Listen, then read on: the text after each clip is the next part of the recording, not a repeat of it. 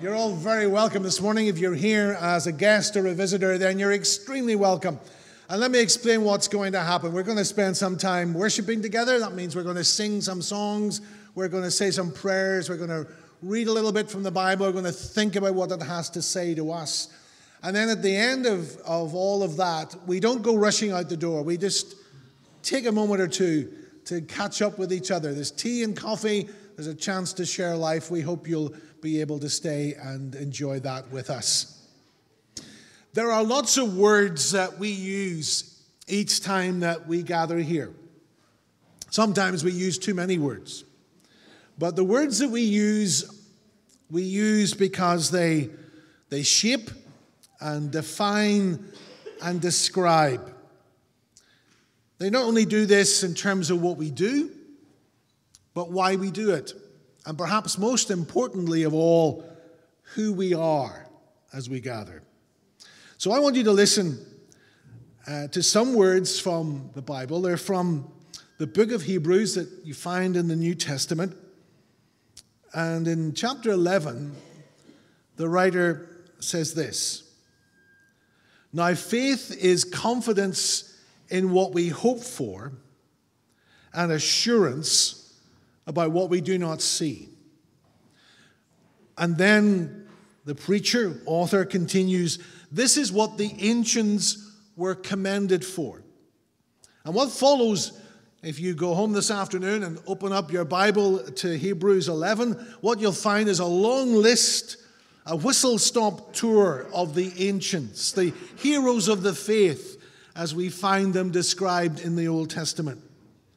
And then, having gone through a list, not an extensive list, but a significant list, as if to answer the question that we most commonly ask when we look at the Old Testament, which is, what has that got to do with us?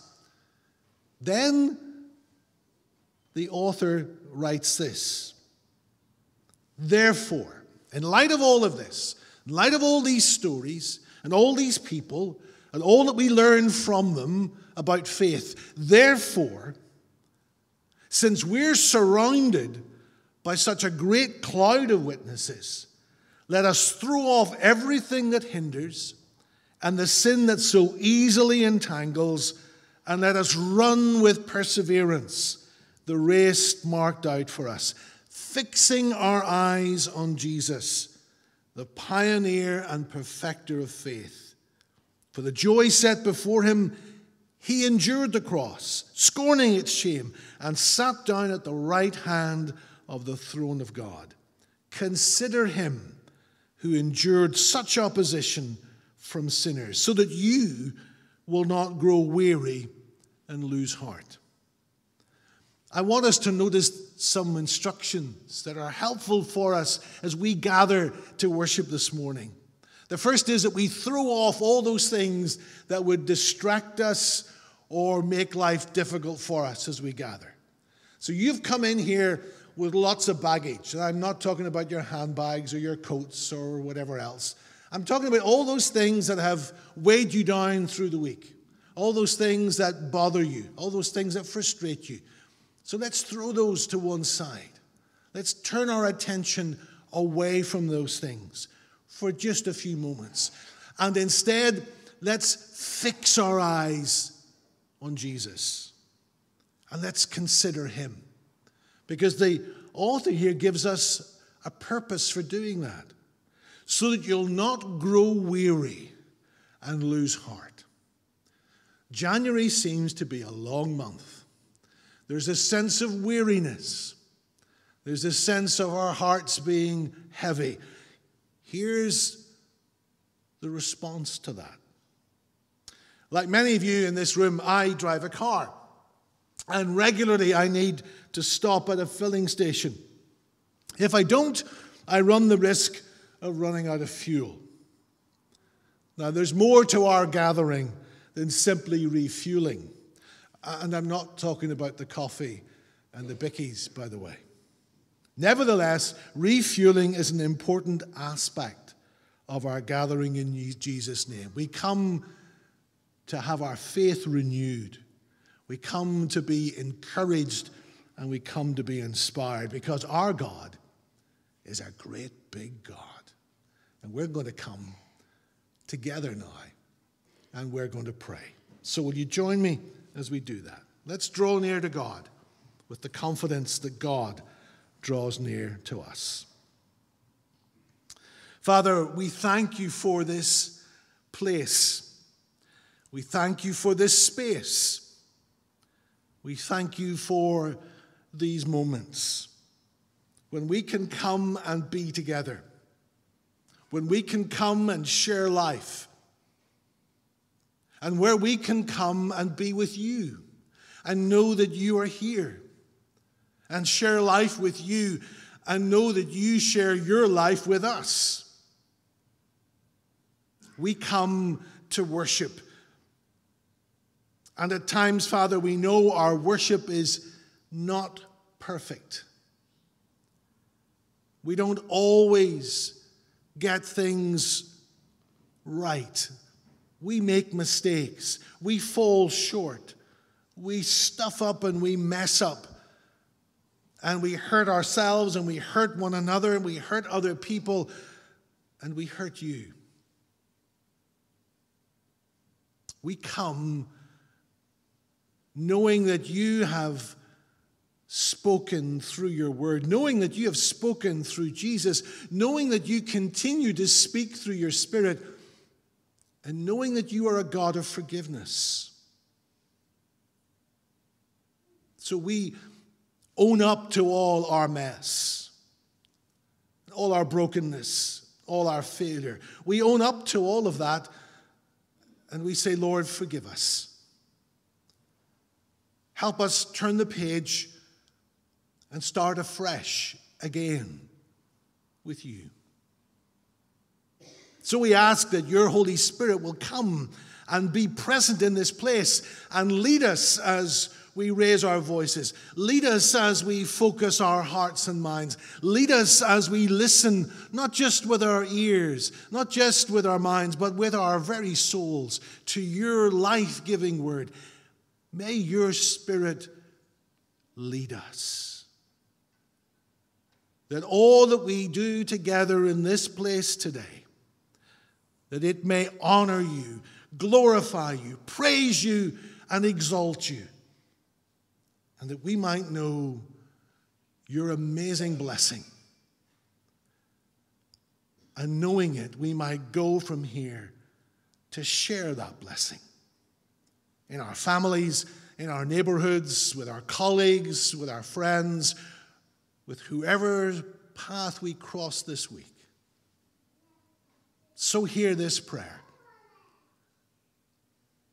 And hear us now as we, a body of your people, join together in the prayer that your Son Jesus has taught us to pray. You'll find the words on the screen if you'd like to look up. Let's say this together. Our Father in heaven, may your name be kept holy. May your kingdom come soon. May your will be done on earth as it is in heaven. Give us today the food we need, and forgive us our sins, as we have forgiven those who sin against us. And don't let us yield to temptation, but rescue us from the evil one. For yours is the kingdom, and the power, and the glory, forever. Amen. We're going to worship together now. We're going to use two pieces. One that speaks of faith. It's by faith that we know God, by faith that we live, by faith that we grow in our relationship with God. And then the second rejoices in the fact that God is the faithful one as we know him in Jesus. So we stand to sing, or you can remain seated, but let's lift our voices as we praise God together. By faith and faithful one.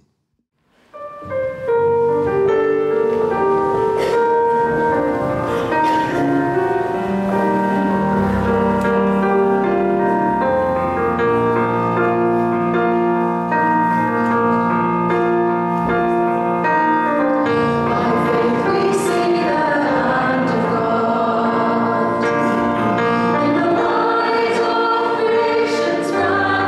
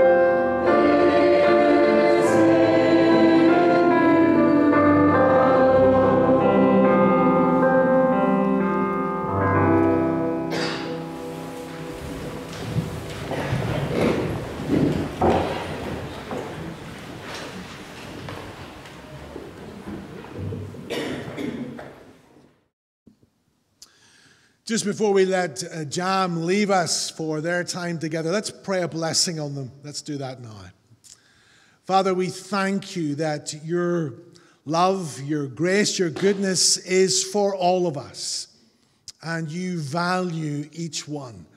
So we pray your blessing now upon our Jam group as they go off to explore and discover more about you. May they have fun in doing so. May they learn just how big you are, but how much you love them. So bless and encourage them, we pray. For we ask this in Jesus' name. Amen. Great, guys. Off you go. We'll catch up with you over tea and coffee and juice later. Have a lot of fun.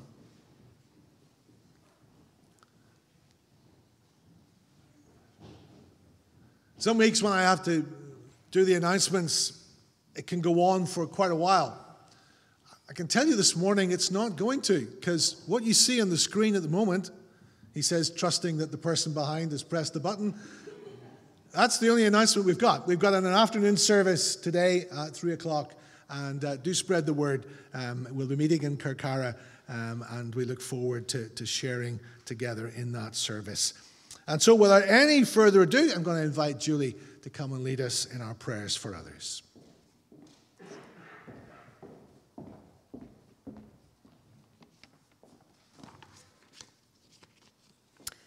Let us pray.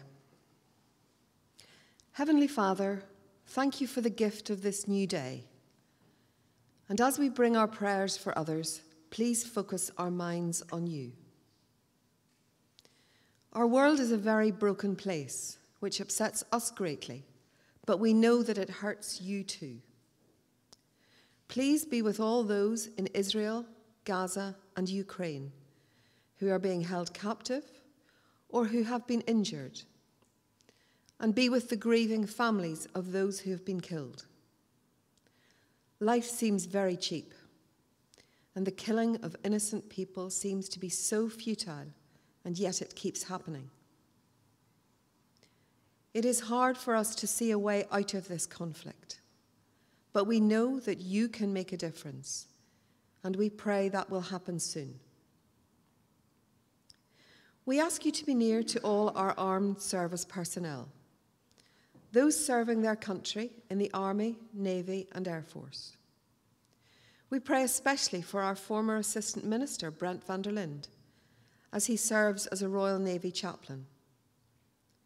We know that his ministry can be challenging, but give him the words and actions to encourage those he serves with and to bring them closer to you. We also ask that you be with all those in the Merchant Navy who ensure that goods are transported safely across the world. Some of these people have been coming under attack recently by rebels and terrorists. So we ask you to keep them safe and protect their loved ones who must be very worried about them. We pray for all PCI missionaries in many corners of the world. These people and their families give up so much to bring your message to those who have never experienced it. And we thank you for their dedication and love for others. Stand with them in the many challenges they face on a daily basis. We pray for our moderator and all Presbyterian ministers, especially our own minister, Alban. Be with them all as they help us to make sense of your word through their teaching. Be with Ben today as he brings your word to us. Heavenly Father, we ask you to be with all those known to us who are receiving end-of-life care. Make them aware of your presence and give their professional carers and family members skill, strength, and patience to always treat them with dignity and compassion.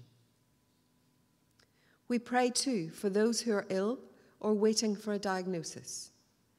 Give them the hope they need, and if the news is not good and positivity seems difficult, remind them that with your strength, they can face whatever is in front of them.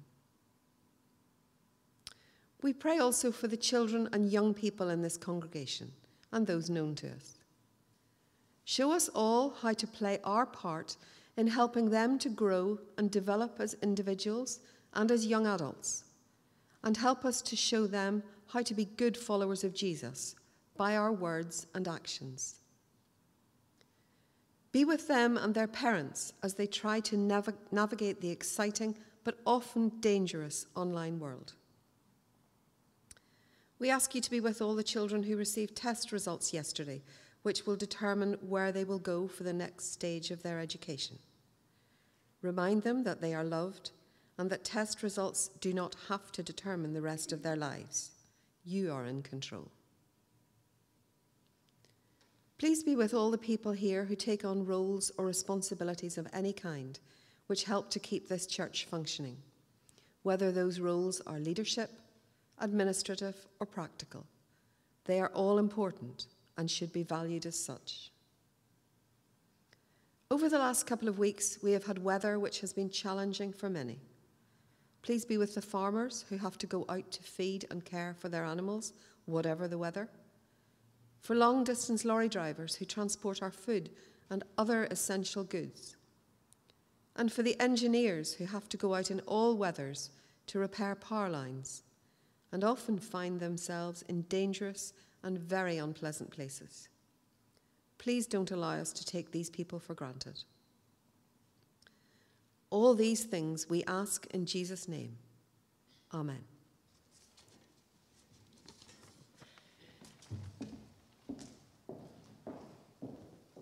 Thanks, Julie. We're going to stand and we're going to worship again as we use the words, Lord, I come to you.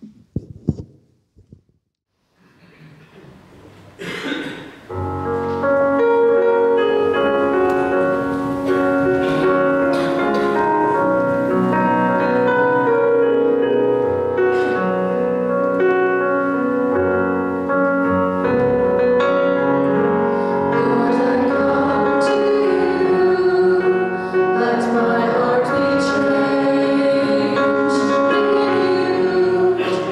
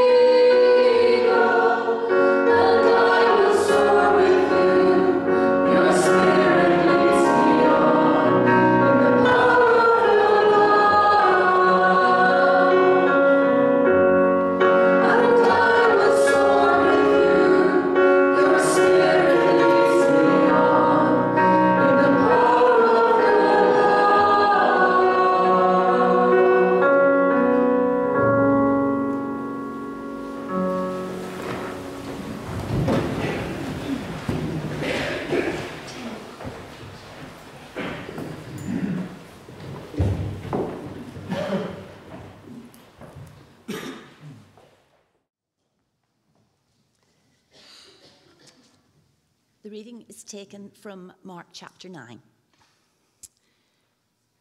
When they came to the other disciples, they saw a large crowd around them, and the teachers of the law arguing with them.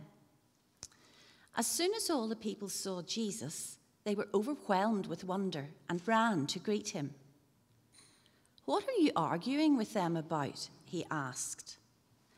A man in the crowd answered, "Teacher, I brought you my son, who is possessed by a spirit that has robbed him of speech. Whenever it seizes him, it throws him to the ground. He foams at the mouth, gnashes his teeth, and becomes rigid. I asked your disciples to drive out the spirit, but they could not." "You unbelieving generation," Jesus replied, "how long shall I stay with you? How long shall I put up with you? Bring the boy to me." So they brought him. When the spirit saw Jesus, it immediately threw the boy into a convulsion. He fell to the ground and rolled around, foaming at the mouth. Jesus asked the boy's father, "How long has he been like this?" "From childhood," he answered. "It has often thrown him into fire or water to kill him. But if you can do anything, take pity on us and help us." "If you can," said Jesus, "everything is possible for one who believes." Immediately the boy's father exclaimed, "I do believe. Help me overcome my unbelief." When Jesus saw that a crowd was running to the scene, he rebuked the impure spirit. "You deaf and mute spirit," he said, "I command you, come out of him and never enter him again." The spirit shrieked, convulsed him violently, and came out. The boy looked so much like a corpse that many said, "He's dead." But Jesus took him by the hand and lifted him to his feet, and he stood up. After Jesus had gone indoors, his disciples asked him privately, "Why couldn't we drive it out?" He replied, "This kind can come out only by prayer." Amen.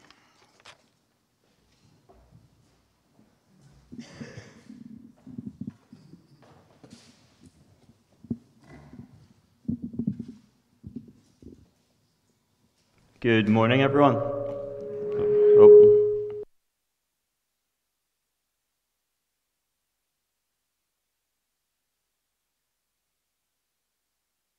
Is that better?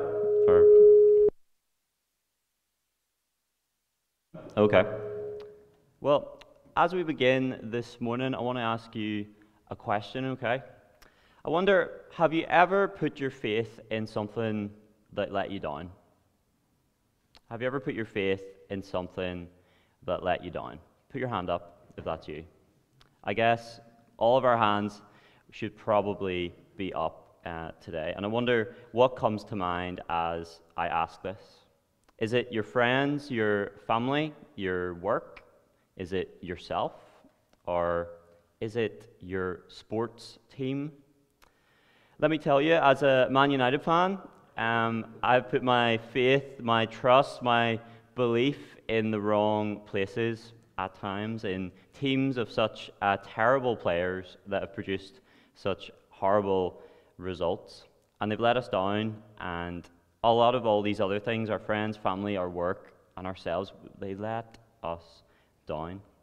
No matter how much faith we put in them, no matter how we depend on them, no matter what, they can't always help us. And that's because they all fail at some point, because they're human, they're sinful, and it's only natural. Today, we're thinking about faith and prayer, thinking about how Jesus calls us to have faith in him and to prayerfully depend on him and his Father, God. And last week, Colin Neal took us through the Transfiguration, and we found ourselves at the top of the mountain with Jesus and the three disciples, Peter, James, and John. And we thought about how Jesus went through a glorifying and a galvanizing experience on top of this mountain where God confirmed again that this is my son, listen to him. And the 3 disciples, they were with Jesus and they witnessed this. And they went through an amazing experience. But what is going on now in the verses that Chris just read to us? Well, in verse 14, we see that Jesus and the 3 disciples are given a reality check, as it were. They're brought back down to the real world, from this experience of glory down to the evil of the earth. And I guess as I was thinking about this, reading this verse, I sort of brought this question to my head, and I thought I would ask you guys. I wonder, have you ever had a time when things were going really great, and you were witnessing something amazing, you were doing something amazing, and then, bam, you get a reality check, and you're back to the real world, and you're back down to normal life? This kind of made me think about coming back from holiday. Do you know that feeling when you just had the best time away, maybe 10 days or so away with friends or family, and it all passes in an instant, those 10 days, and you're back suddenly to the normal 9 to 5, the usual day-to-day, weekly grind, and you wonder, how did this happen? And I guess, in a sense, that is what Jesus and the disciples faced here, but on a completely different level. The beauty they had experienced with their own eyes has passed, and now they're back in the ugliness of the world. And it must have looked pretty ugly to them compared to the glory that they had just seen, the glory of the Lord. But Jesus is with them. Jesus is in control, and he's ready, and he's going to continue his mission, showing his authority over all things. In verse 14, Jesus finds the other disciples, and there's a large crowd around them, and this crowd, they're not happy. They want answers, they want Jesus, and here he is.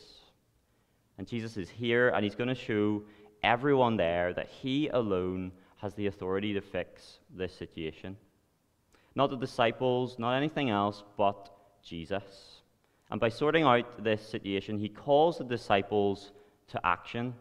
And today, through what we read, he calls us into action this morning. And I think Jesus is making 2 points in particular in these verses. And these are 2 points that make up our sermon today. What are the 2 points? Well, firstly, we will look at Jesus' call to faith. Jesus' call to faith. And secondly, Jesus' call to prayerful dependence. So firstly, Jesus' call to faith. In our verses today, we see faith and faithlessness on display. And that shows us something. And in this call to faith, we're going to think about 2 things. Firstly, the misplaced faith of the disciples and the unbelieving faith of the Father. But let's think about the disciples first. Jesus has arrived on the scene, and the disciples are in trouble. What's happening? Well, the father of this demon-possessed boy came to them to heal his son, but they couldn't. And you might think, why can't the disciples do this? Jesus, in chapter 3, verse 14 and 15, and chapter 6, verses 7 to 13, has sent out the disciples, and verse 7 of chapter 6 says, Jesus gave them authority over unclean spirits. So why can't they heal this boy? What has gone wrong over the 6 days that Jesus has been away? Well, it seems like Jesus knows the answer by what he says in verse 19, when he says, "O unbelieving generation, how long shall I stay with you? How long shall I put up with you?" It seems the issue here with the disciples is a lack of faith, or rather, faith that is misplaced. And Jesus' response in verse 7 tells us that he knows the disciples aren't able to heal this boy because they're trying to accomplish it by themselves in their own power. It almost seems like the disciples here have got too big for their boots. They've carried out a few healings, they've done a few things in Jesus' name, and now they think, I've got this. As they would say, or as we say in my house, they've lost the run of themselves, maybe. They have forgotten who gave them the ability to heal. They have forgotten who they are working on behalf of. And Jesus, it seems here, is fed up. They have traveled with him for so long. He's done so many great things, and they still don't get who he is. They still don't get what he is trying to teach them. The disciples have faith, but it's only faith in themselves. You see, the object of their faith here is wrong. It isn't Jesus, and that's why it all falls apart, and that isn't good. And these verses just aren't here for us today to point fingers at the disciples and say, look how terrible they are, look at the lack of faith that they have. No, we need to realize this morning that we are like the disciples, and we need to see ourselves in the disciples here. You see, we can be the same as the disciples. Our faith, it wavers all the time. We don't always trust in God. We don't always trust in him as much as we should. We can be like the disciples. We think, I made a profession of faith maybe a long time ago, and that's me sorted. I'm good. But no, we need to continually have faith in Jesus and come back to him, recognizing that our faith is only possible through him and what he has done for us. But we don't always remember this. Like I asked you at the beginning, we put our faith, our trust in other places, in people, our family, our friends, our education, our money, our jobs, and these things can be good things, but they let us down. They can't sustain us because eventually they all fade. But Jesus doesn't. If we look at this story, look at our verses, Jesus is the only one that is in control here. He's in control of everything, the crowd, the demon, the disciples. In the chaos, Jesus knows what to do, and we should put our faith in him. Faith that is only possible through Jesus. You see, our faith that we have, if we trust in Jesus, it isn't achieved by anything that we do, but faith is a gift from God, as it says in Ephesians chapter 2. And no matter how much faith that we have, we will never reach the point of having enough. Faith isn't like some money you put away in a bank. Faith is growing, an ongoing process of daily renewing our trust in Jesus. And Martin Luther said this on faith, and I think this is quite interesting. Martin Luther said, "God our Father has made all things depend on faith, so that whoever has faith will have everything, and whoever does not have faith will have nothing." The disciples, they needed a reminder in this passage, and so do we. So what should our faith be like this morning, and who do we learn from in this passage? Well, we see the unbelieving faith of the Father here. This father has suffered, his son has suffered, and they've went through a really, really tough time. You can imagine it must be pretty horrible, all the stuff that he has gone through. And this father comes to Jesus, and he's looking for healing for his son, but Jesus isn't there. So he passes this expectation on to the disciples, but they can't help him. They can't do it. And you can almost feel that this guy, this man, has tried everything. He's tried everything to heal his son, but it hasn't worked. And in verse 20, he finds Jesus. And Jesus has compassion on the man and his son. And we thought about Jesus' compassion already in previous chapters of Mark. And Jesus asked the man here, how long has he been like this? You see, Jesus actually cares about this boy. Jesus didn't need to ask this question. He could have healed his son, but he cares for him, and he shows his compassion, and he shows his authority here. And this father recognizes Jesus' authority. And what's interesting is actually, if you look, the demon does as well. What does the demon do when it sees Jesus? This demon has torn this son's life apart. And he sees Jesus, and when he does, he attacks the boy again. Verse 21, 22, he makes him have seizures. He throws him to the ground. He throws him into fire. Verse 22, trying to destroy God's beautiful creation. And this man has had enough. Verse 22, he says, "Take pity on us, Jesus. Help us, Jesus." You can see that this suffering that his son has went through has affected him as well. Help us, he says, if you can. If you can. And Jesus is a little taken aback by this. In verse 23, he says, if you can, all things are possible for one who believes. The Father displays his unbelieving faith after Jesus says this in verse 23. And he cries out to Jesus and he says, "I believe, help my unbelief." And that sounds maybe a little strange, but what does this verse actually mean?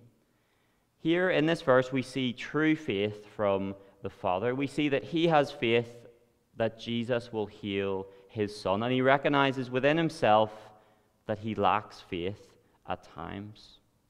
He lacks belief. He lacks faith. He knows that his faith wavers. He knows that Jesus is there for him, and he knows that despite his faith wavering, that Jesus is the one that he should have faith in. And he answers Jesus' call to faith here. And what happens? Jesus, he heals his son, and the demon never comes back again, and he's gone forever. This man, he recognizes that his faith isn't perfect, that it's weak, but he goes to Jesus. Jesus is the object of his faith and nothing else. This man knew to look to Jesus, and he looks to him after he heals his son, and he knows Jesus did what he said he would do. And what a challenge to us this morning, and what a challenge to the disciples as well. And don't we ought to have faith like the man in this passage? Haven't we also got to recognize that our faith is weak, that we need Jesus, that we need help? When life is tough, we need faith in Jesus. When life is good, we need to have faith in Jesus. We need to go to him. We need to go to God's word, go to him in prayer. All of these things help us to continue to grow our faith and depend on Jesus. Not having misplaced faith in ourselves, in other things, but the true object of our faith, Jesus. This morning, we also need to recognize that even when we place our faith in Jesus, that doesn't mean it's always going to be easy. And that's what verse 23 reminds us. And I'm sure you've heard this verse quoted before. This verse is one of the most misinterpreted verses in the Bible. People think when they read this verse that Jesus is saying that, you can get whatever you want, that all things are possible, you can get whatever you want in life. But that's not what Jesus is saying here. Of course, all things are possible for God, but according to his will, and we don't know the will of God. He gives us not what we want, but what we need. And we don't have faith for what he can give us, but we have faith in him. We have faith in Jesus. So we saw in this passage our call to faith. What's our second point? Well, Jesus calls us here to prayerful dependence. Prayerful dependence on him, and that stems from our faith in him. But where do we see this prayerful dependence? Well, in verse 28 and 29. We know the disciples, due to their lack of faith in Jesus, have got it all wrong, and they haven't been able to help this man, and their lack of faith has had implications. And we see in verse 28 and 29, the disciples privately, away from everyone else, probably all red-faced. You can imagine them all embarrassed that they couldn't heal this boy. And they asked Jesus, "Why can't we drive this out? Why couldn't we do it?" And Jesus says in verse 29, "This kind can only come out by prayer." The disciples, you see, thought they had power within themselves. And here they forgot to prayerfully depend on God. And Jesus uses this as a teaching moment for them, and he's teaching them that they need to realize that there is no substitution for prayer. And this morning, this doesn't just apply to the disciples, but this applies to us as well. But how? Well, we can be just like the disciples again. We can rely on ourselves and we can forget to pray. I wonder, what do you think about prayer? Do you think prayer is important? When I think of prayer, I like to think of this story. It's a story about a guy called Charles Spurgeon. I'm sure you've heard of Charles Spurgeon. He's known as one of the greatest preachers of all time. But despite this, it wasn't his preaching that made him great. It was his congregation's prayers. That's what he said. And there's a story I read as I was preparing for this morning about a group of ministers. They go to hear Spurgeon preach one Sunday. And after the service, they ask him, what is your secret? And Spurgeon replied, follow me. And Spurgeon takes them to the boiler room of the church, and he opens the door and he says, this is the secret. And he opens the door and he reveals a room full of people that are prayerfully depending on God, praying for the church, praying for all that were coming to the church that day, that they would hear the gospel and be saved. And Spurgeon said about this that this is the powerhouse of the church. This is the engine of the church. Spurgeon and his church viewed prayer as the most important gathering in the church calendar. And I wonder, that leads me to ask this morning, what is in the boiler room of our churches? I wonder, do we value prayer? Well, of course we should, because Jesus tells us here in verse 29. But we often neglect to pray. We neglect to depend on God. We like to rely on ourselves. We like to do it all on our own. This morning, we need to recognize that we can't do anything without God, that He alone has the power to make the impossible possible. And we need to prayerfully depend on Jesus and take every opportunity to do that together. It's great that we can join together in prayer meetings to pray. And I wonder, do we make it a priority? I know you have a prayer breakfast, and that is a great thing. What's not to like food and prayer together? It's lovely. I want to encourage you that with this prayer breakfast, maybe you don't go to that, maybe you can't make it along all the time, but I want to encourage you, maybe consider going to the prayer breakfast and joining together in prayer with all of us. I know we can't always attend everything, but I wonder, do we have the desire to go to the prayer meeting when we can? Or are our priorities maybe a bit mixed up? I know it can be a struggle. I think back to my time when I was in Hoth and Malahide before I had started the ministry process this year, and we used to have prayer meetings every Saturday morning at 7 o'clock. It's early. It's very early for me. And especially, I needed to leave the house at 6:25 to get there on time, so that meant I had to get up pretty early and get ready. And sometimes we can feel like maybe we need to drag ourselves to meetings like this, but in my experience, we never feel like we have to drag ourselves away. And it's great that we can spend time praying together. Sinclair Ferguson, in his book Devoted to God's Church, describes prayer as the Christian's native air. And he says that prayer should be such a part of us that it's like breathing. And I wonder, do we see prayer in that way? Does our faith in Jesus, our belief in Him, cause us to depend on Him in prayer? As the writer R. Hughes says in his commentary on Mark, he says, a true test of our spiritual walk is our prayer life. Praying to God is important. And we can do that on our own, and we can do that together. And I want to encourage you, prayer is one of the easiest things that we can do. We can talk to God anytime. We can talk to God anywhere. And maybe you think, I can't go to the meeting because I can't pray like those people with the big words that they say. I'm not going to say anything that matters. And I want to tell you, growing up, I remember I used to be so scared of prayer meetings, going there, messing it up. And I knew when I was younger, If I had a prayer meeting coming up, I would quickly scribble some thoughts on my hand before I went in to the meeting so that I had something to say. But I realized soon that this didn't matter. It didn't matter what I said because God was with me and God would help me to pray.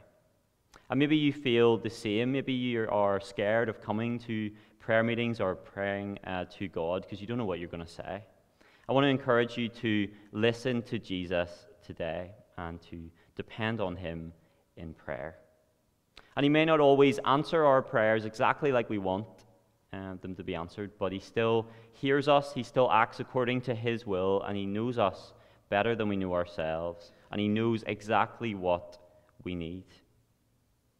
We don't come to pray trying to get what we want, but we depend on God to give us what he knows that we need. As I begin to conclude, I wonder, after today, will you answer Jesus' call to faith? Will you believe in him? Will you trust in him? Will you devote yourself to depending on God and not yourself? We don't want to make the same mistakes as the disciples did here. But let's also remember that even in the times that we don't pray, God is still at work. You see, God doesn't need us, but that doesn't mean that we don't bother praying, that we don't bother depending on him. He's the one who does the work, and it's a great privilege that he allows us to take part. And may we always show our faith into the world that we live. May we live it out, that others would know who we trust in and who we follow, and may we recognize that our faith wavers at times, that we can never have enough faith, and we may mess up from time to time, just like the disciples did, but that Jesus is with us. Jesus is with us, and he is the faithful one, so unchanging, like we sung earlier. He intercedes for us at the right hand of God, and he bears with us in our mistakes. Let's look to Jesus this morning, the object of our faith and the object of our prayers. Let's ask him to help us grow in faith and that we would always depend on him, like the Father in this story. As we reflect on what we have just looked at in Mark 9, verses 14 to 29, Neve and Ali are going to sing for us, and they're going to sing, "He Will Hold Me Fast." Thank you.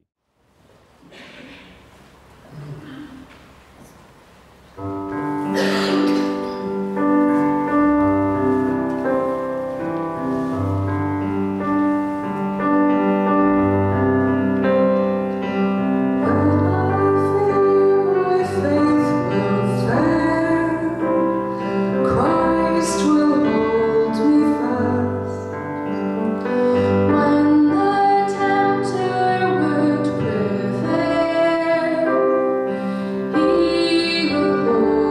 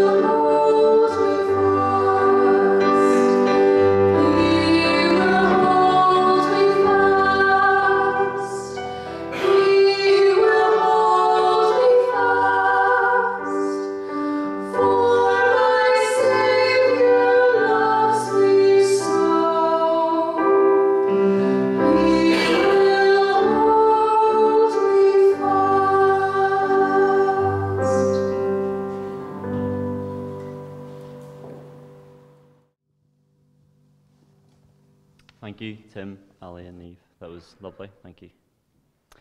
Let's join together and pray as we reflect and respond further.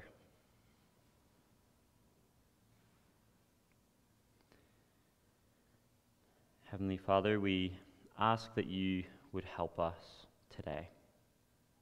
Help us to have faith in you above everything else. When we feel our faith will fail, you will hold us fast, Lord.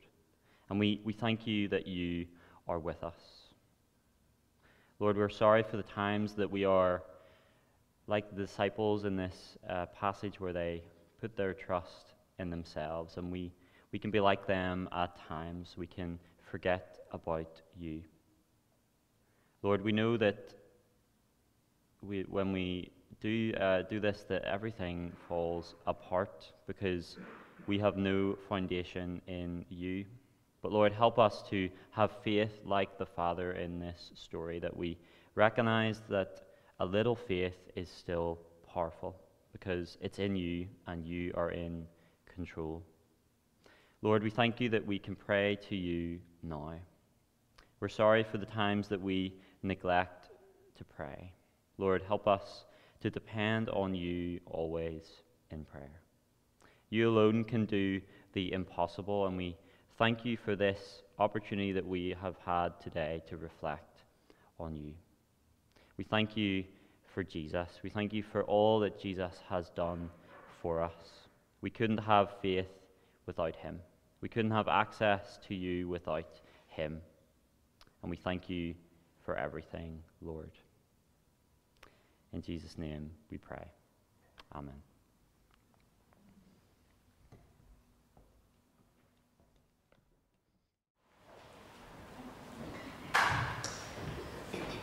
We're going to finish today with our final praise piece, Christ our hope in life and death. So please stand and join.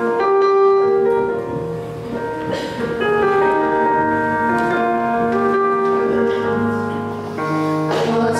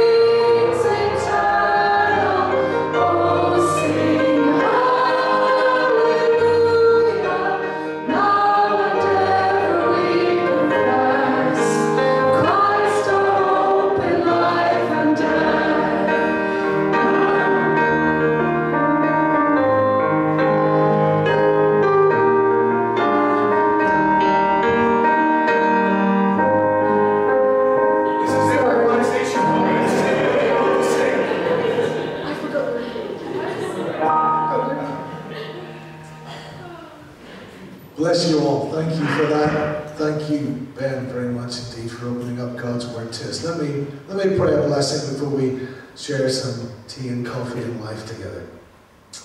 The Lord bless you and keep you. The Lord make his face to shine upon you. The Lord lift up his countenance upon you and give you peace, now